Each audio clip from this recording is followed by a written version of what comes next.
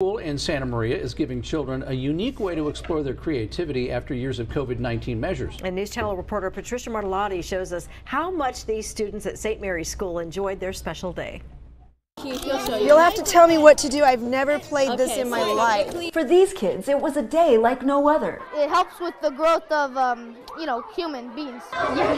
Where everyone celebrated the day of play at St. Mary's School. I'm not really making slime. I'm drawing my friends making slime because I really like drawing.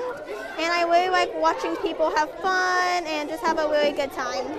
In the midst of COVID-19, the Catholic school wants to boost their education through creativity, communication, and sharing. I'm making slime and I'm having 100% fun.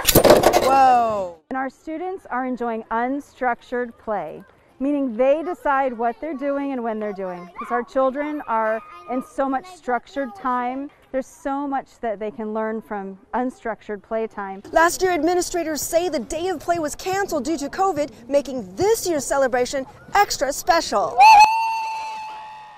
I'm excited because I get to play with my friends and I got to bring some stuff to school and just have fun for the rest of the day. My favorite part is that I get to play with toys and just take a break from a lot of work. While this day was meant to be educational for the kids, they ended up teaching me a thing or two.